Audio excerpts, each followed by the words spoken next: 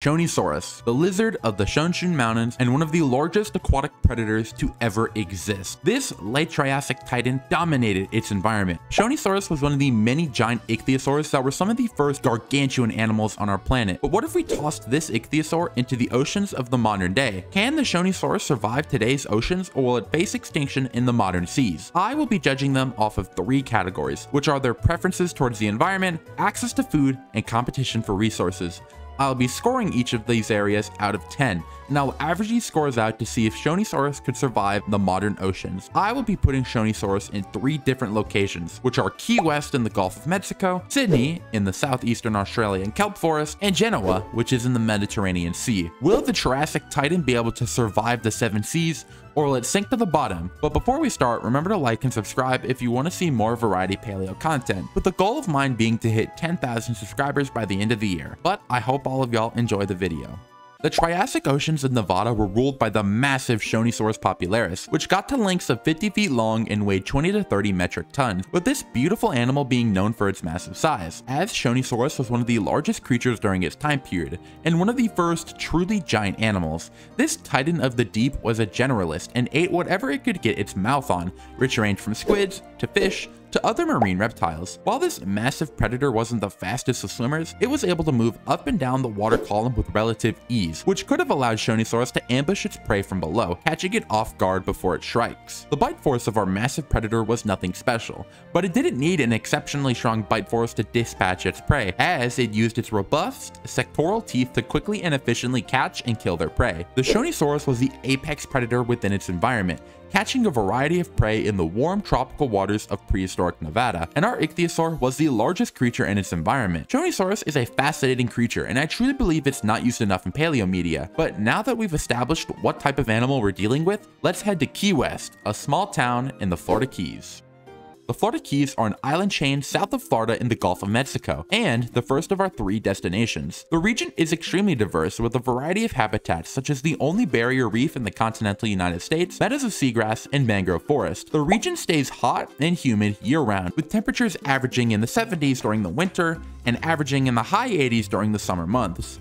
And if you go further away from the shore into the Strait of Florida, the ocean can get to depths of 6,000 feet deep. There are a variety of aquatic animals that dominate the region, with a variety of fish, such as the bluefin tuna, great white, tiger, and hammerhead sharks living in the area. Leatherback sea turtles and American crocodiles are also known from the region, although the latter isn't seen in the open ocean very much. And finally, there are plenty of large mammals within the region, with bottlenose dolphins, Atlantic spotted dolphins, short-finned pilot whales, spotted dolphins, Cuvier's beaked whale, Blainville's beaked whale, and sperm whales living in the region year-round, with humpback whales, North Atlantic right whales, and manatees migrating through the region for a variety of reasons. But with that out of the way, let's see how Shonisaurus would fare in the Strait of Florida. The environment of the region is somewhat similar to the Triassic seas in Nevada, with both locations having a tropical climate with large stretches of open ocean. And while there isn't any data on the temperature of the seas in the Luling Formation, it's another location with a tropical climate. The temperature range seems like it would be perfect for our apex predator, and the depth seems suitable for Shonisaurus as well. The diving patterns of Shonisaurus don't seem to be very well known, but comparing it to its relatives give us some insight, with other ichthyosaurs having deep diving adaptations,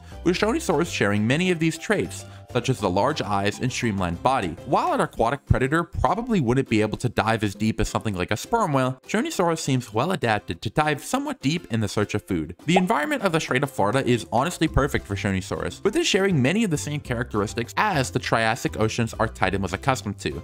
And for the Florida Keys, the Shonisaurus earns a 9 out of 10 for environmental preferences, with the warm ocean temperatures being the main reason the score is so high. Shonisaurus was the apex predator in the Triassic seas of Nevada, with it also being the largest creature in its formation by a large margin. But the Florida Strait has animals within its weight range or larger, with a variety of large whales being too big for our ichthyosaur to hunt, with adult humpback, right, and sperm whales being completely off the menu. But their calves might be a different story, with many of these whales migrating through the region with their offspring. There are also a variety of other animals that wouldn't be off limit for Shonisaurus, with mammals such as manatees, a variety of dolphins, beaked whales, pilot whales, and even animals that aren't mammals such as leatherback sea turtles, bluefin tuna, great white sharks, and giant squids being suitable prey. While Shonisaurus isn't as fast as a majority of its potential prey, they also most likely would be able to ambush them from a lower ocean column depending on the prey, with certain animals being far more common than others at specific depths. If the Shonisaurus decides to stay on the surface, they could prey on animals such as dolphins and whales. But if it dived a little bit deeper, Shonisaurus would be able to hunt giant squids and beaked whales, with a good portion of their prey in the region traveling between the different depths constantly.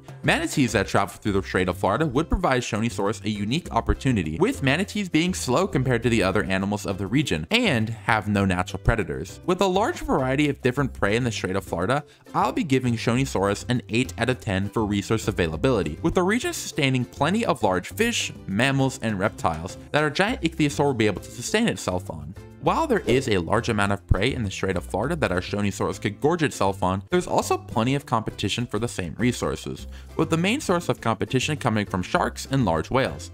Great white and tiger sharks feed on the dolphins, smaller whales, tunas, and sea turtles of the region. This would be partially alleviated by the larger sharks also being on the menu for Shonisaurus. The other large animal that would cause some trouble for our behemoth is the sperm whale, with this gargantuan cetacean being comparable in size to Shonisaurus, as well as hunting similar prey, such as the giant squids in the depths. The battle between these two titans would be legendary, and I honestly don't think there's a definitive answer on who would win this confrontation. The Shonisaurus would face some fierce competition for resources in the Strait of Florida, but I believe our titan would persevere, with some of their competitors such as sharks being on the menu, with others such as the sperm whale being specialized for specific prey. Shonisaurus would be able to compete for resources successfully because it was a generalist and would eat whatever it could catch, and because of that, I'll be giving Shonisaurus a 7 out of 10 for resource competition, as while there is some competition for other predators, the generalist nature of our colossus would allow it to sustain itself in the region. The Strait of Florida is one of the most suitable places on Earth for Shonisaurus, with warm tropical waters sustaining plenty of large prey. Our Shonisaurus has earned a survival score of 8 out of 10, as our Leviathan has little to no issues with the environment and access to resources, with the competition for resources being the most pressing issue, but Shonisaurus will be able to overcome those challenges and become the apex predator in the Strait of Florida. But let's travel to the Western Mediterranean now.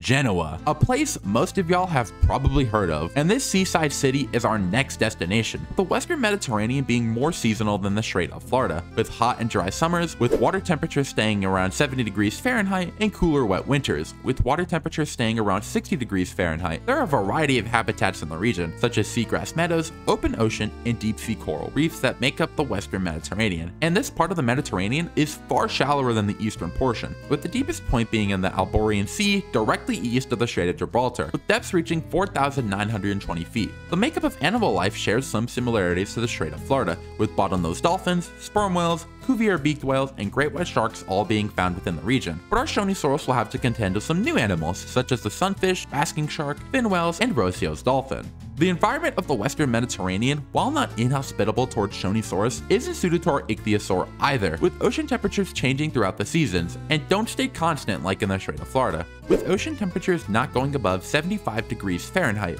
which is already around the same level as the ocean temperatures during the winter in the Strait of Florida. Winter temperatures in the Western Mediterranean reached into the low 60s, and while this isn't ideal for our Shonisaurus, the ocean temperatures are warm enough to not kill our giant ichthyosaur. The Western Mediterranean is also not as deep as the Strait of Florida, with the deepest point being less than 5,000 feet deep. While the environment of the Western Mediterranean isn't inhospitable for Shonisaurus, with large swaths of open ocean and deep water, the cooler ocean temperatures aren't ideal for our behemoth, but they would most likely be able to survive in the region anyways, and with that, Shonisaurus earns a 6 out of 10 for environmental preferences. The availability for resources in the Mediterranean is somewhat different compared to the Strait of Florida, with there being a decent chunk of overlap in prey species that our Shonisaurus could eat, with great white sharks, a variety of beaked whales, and dolphins that Shonisaurus could sustain itself on, in addition to new prey items such as the basking shark and sunfish. Our Shonisaurus would have little to no difficulties hunting many of the large aquatic animals in the region, but the main problem Shonisaurus will face in the Western Mediterranean is related to the diversity of megafauna, as there are less large marine mammals, reptiles, and fish within the region. And while some animals in the Mediterranean are viable prey options such as the basking shark, the region is frankly less diverse than the Strait of Florida. It doesn't support as many large animals. and because of this, I'll be giving Shonisaurus a 6 out of 10 for resource availability. While there's less prey for a giant ichthyosaur to feed on, there's also far less competition in the region, with many of the apex predators in the region being heavily threatened, such as the great white shark. Sperm whales are also prevalent in the western Mediterranean, and with less prey for a Shonisaurus to hunt, they would most likely be competing for resources even more than in the Strait of Florida, with Shonisaurus taking more frequent trips to the depths of the ocean in the Mediterranean Sea to hunt prey such as large squids that live in the ocean deep. While there's less competition for resources in the Mediterranean than the Strait of Florida, Shonisaurus could have also preyed upon many of the animals it was competing with in the Strait of Florida, and because of this, I will be giving Shonisaurus a 6 out of 10 for resource competition. As while there's less competition for resources, there's also less prey to begin with.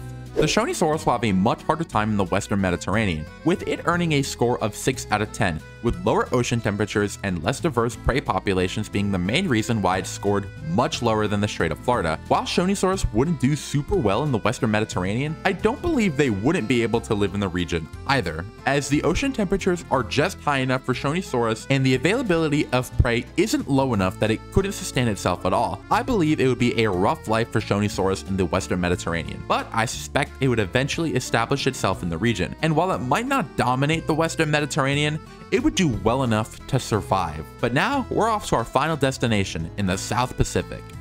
Sydnee, Australia. This coastal city is by far the coolest place we've visited, with ocean temperatures drastically changing with the seasons, with the summers reaching 79 degrees Fahrenheit and the winters reaching 42 degrees Fahrenheit. Unlike the other locations we have visited, the region is far less diverse in environments, with kelp forests dominating the region, and cool, nutrient-dense open oceans outside of these kelp forests. The deepest ocean point surrounding southeastern Australia is in the Tasmanian Sea, with it reaching depths of 19,489 feet. The wildlife of the area is also far more diverse than both of the places we visited today, with a myriad of whales such as humpback, southern right, blue, fin, sei, bradiers, pygmy right, mink, sperm, pilot, Cuvier, Andrews, and Arquinox all living within the region. Dolphins are also present in southeastern Australia, with the Australian humpback, Indo-Pacific, bottlenose, orca, false killer whale, and common dolphins presiding in southeastern Australia. For the first time, our Shonisaurus will be interacting with pinnipeds, with the Australian fur seal and sea lion, in addition to the New Zealand fur seal. Large fish are also common in the region, with tuna,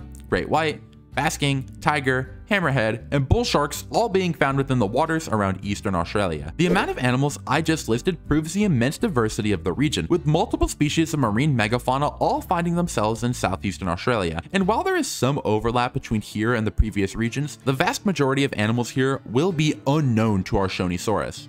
As stated before, the ocean temperatures fluctuate within the seasons immensely in southeastern Australia, with summer temperatures being within Shonisaurus's preferred temperature range, while winter temperatures are far too cold for our ichthyosaur, and these temperatures will most certainly prevent Shonisaurus from living within the region for parts of the year at the very least. The depths of the ocean in eastern Australia are the deepest Shonisaurus has visited yet, and it would most likely not visit the deepest parts of the region, with depths reaching almost 20,000 feet. The seas in southeastern Australia are by far the most inhospitable to Shonisaurus yet, with the cooler ocean temperatures being detrimental to our titan, and for that, Shonisaurus earns a 4 out of 10, with the main saving graces being the ocean depths and temperatures during the summer months. While Shonisaurus isn't suited to stay within the region year-round, the cooler ocean temperatures provides plenty of opportunities, with the marine wildlife in southeastern Australia being immensely diverse, with plenty of large marine mammals and fish Shonisaurus could feast on, with many of these animals providing little to no difficulty to our ichthyosaur. Humpback and right whales travel through the region during their long migrations and bring their calves with them, which could provide plenty of opportunities for Shonisaurus, as the majority of baleen whales are far too large to be hunted by Shonisaurus as adults. One of the only baleen whales in the region that's small enough for our Shonisaurus to hunt is the sei whale, as it's comparable in size to our Triassic titan, but I highly doubt this would be a common occurrence. Like the other destinations we've visited,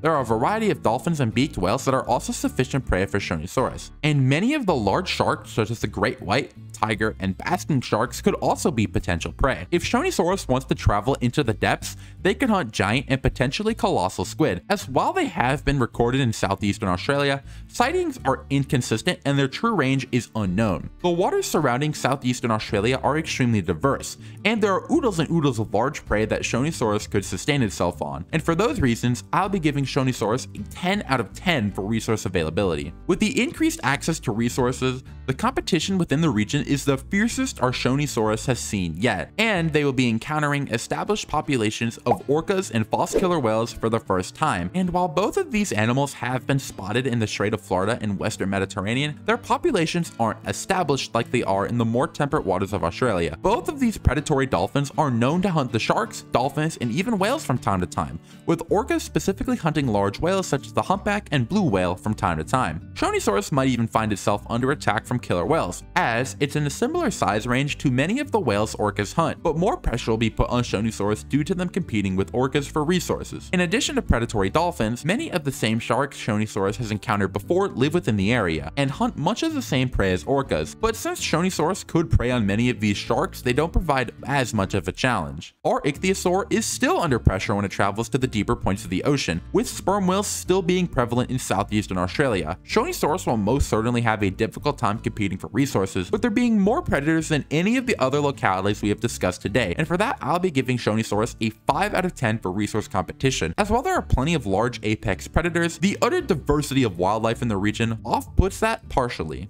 The Shonisaurus has earned a 6.33 out of 10 for Southern Australia, which is almost the exact same as the Western Mediterranean, with both regions providing different challenges. While the Mediterranean didn't have enough prey to sustain our large ichthyosaur, the seas of southeastern Australia are too cold during the winter months for our Shonisaurus to stay year-round, and the region has so many large apex predators that will all be competing for resources with our Shonisaurus. The main thing going for the region is the sheer diversity of large prey items, and I personally believe Shonisaurus will be able to survive in the region during the summer months, as ocean temperatures are warm enough for a titan, and they would be able to gorge on the large variety of megafauna. But once winter comes, they would have to leave the region to avoid facing damage from the cooler ocean temperatures. Unlike my video about if horses could survive in the Mesozoic, where the answer was a simple no, which y'all could go check out when you're done watching this video, the answer for if Shonisaurus could survive in the modern oceans is far more nuanced, with the answer being yes, depending on the region. Like I said before all the way at the beginning of the video, Shonisaurus lived in warm tropical waters, and I could see populations establishing themselves in places like the Strait of Florida or the tropical waters of the Pacific, with there being access to plentiful resources and warm ocean waters year-round. In environments such as the Mediterranean, I could see Shonisaurus surviving there,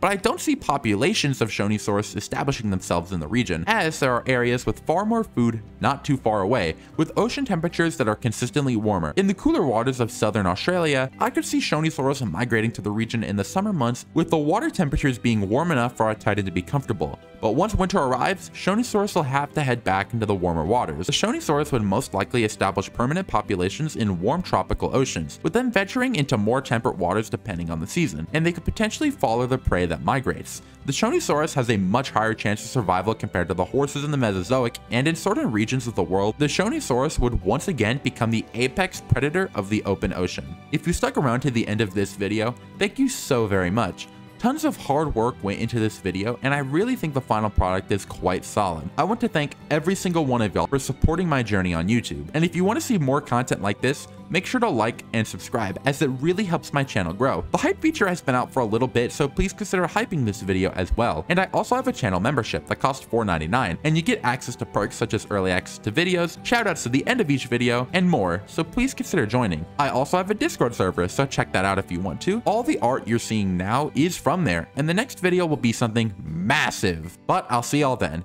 and I hope every single person watching this video has a great day. Bye-bye.